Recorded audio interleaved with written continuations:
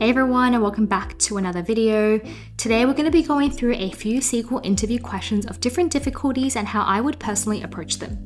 I haven't actually gone through any of these questions yet, so I guess we're going to be working them together in real time. No pressure at all.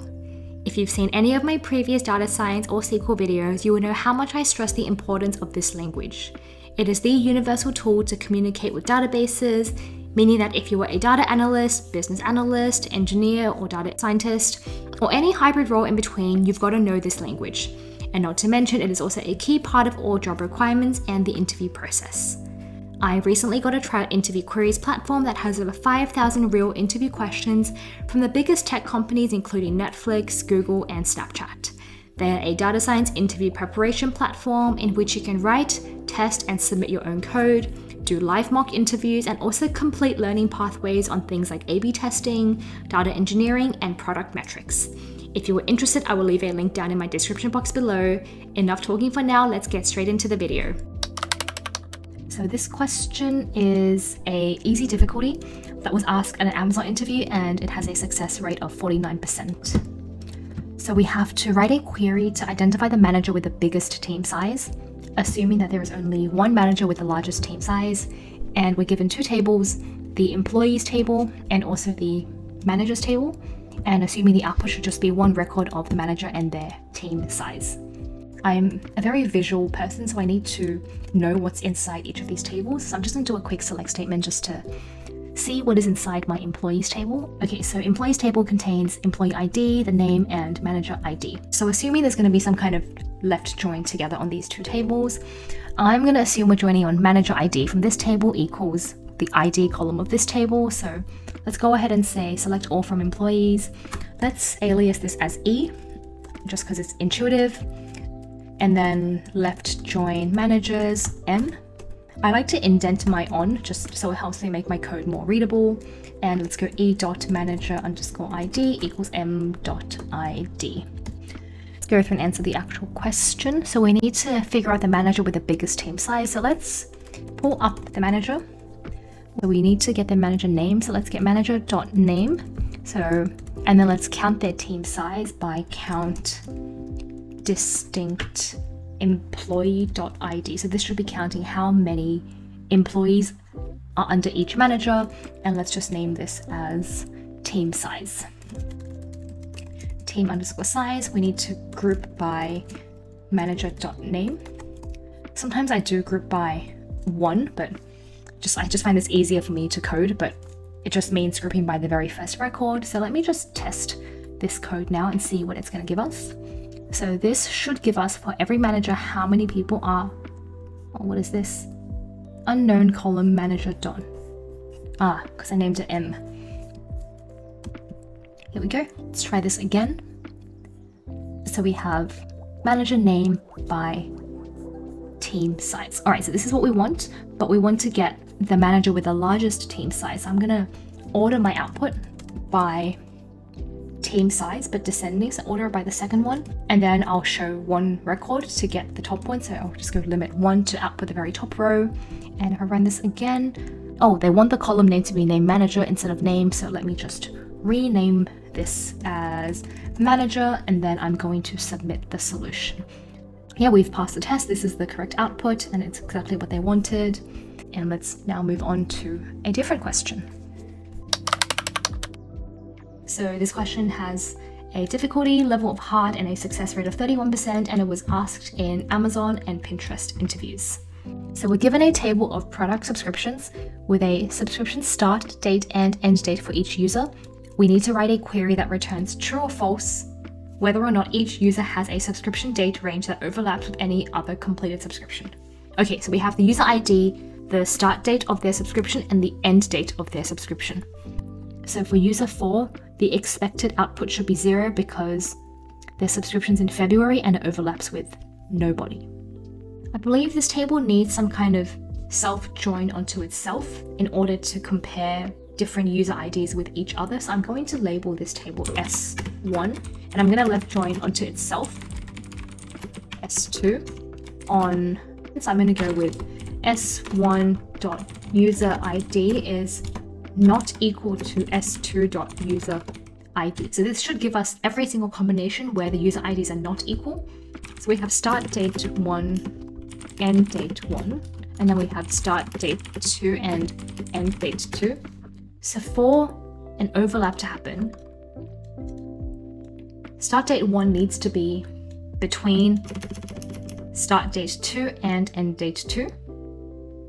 So it needs to be between, or the end date needs to be between, right? Yeah, that makes sense. Let's just test it out.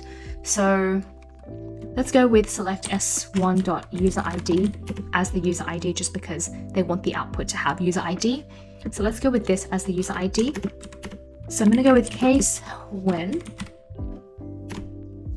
So if the start date 1, so s1.startDate is between s2.startDate and s2.endDate, or indent this so it lines up nicely, or s1.endDate is between these two start dates and end dates. Okay, I think this is what we need to get done. What I have to do is take a maximum of this case when statement. I'm going to label it as, let's name it the overlap flag, and then I need to group by the user ID. Let me just run this code and see if it's what we want. This is actually quite a tricky, oh, this is nice, we got it right. Let's now go through their solution to see what they've done. Oh, that is also a lot of text. I guess they just go through each of these conditions and think about the trigger. So they're also joining S1 with S2. They've named it the same way as well, where user ID is not equal to user ID. Yep, so this is another way to do not equal. I'm just personally used to doing this, but this works perfectly fine.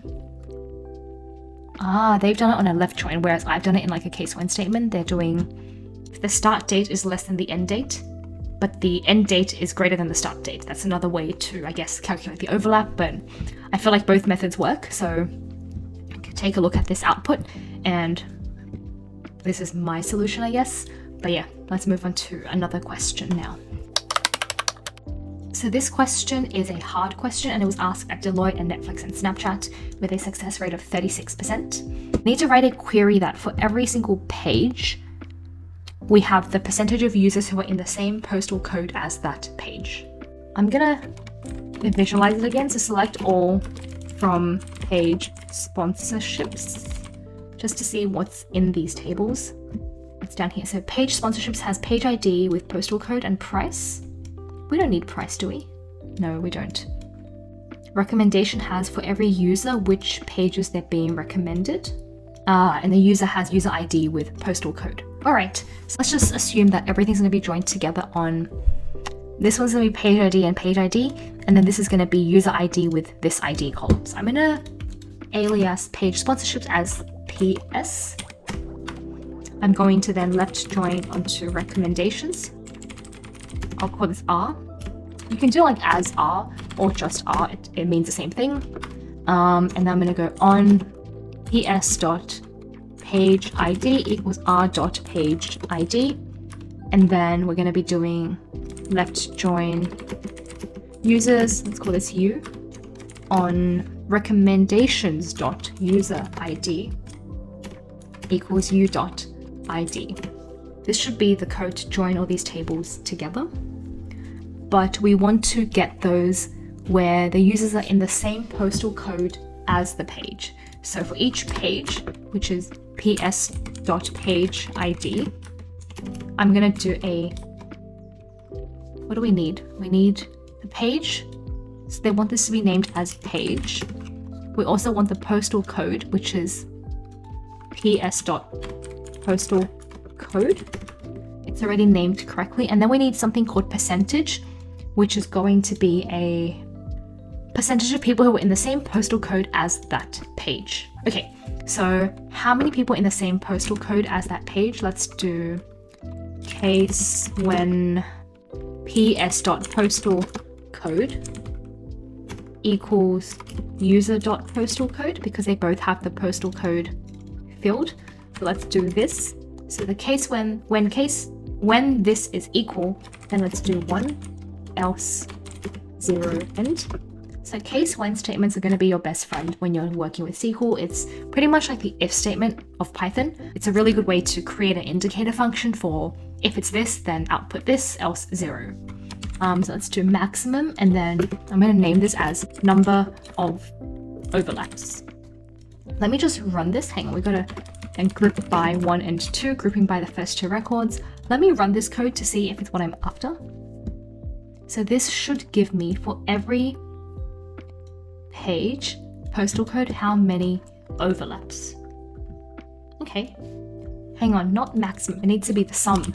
I don't want the max, I want the sum, because the sum will then tell me exactly how many cases where they're equal.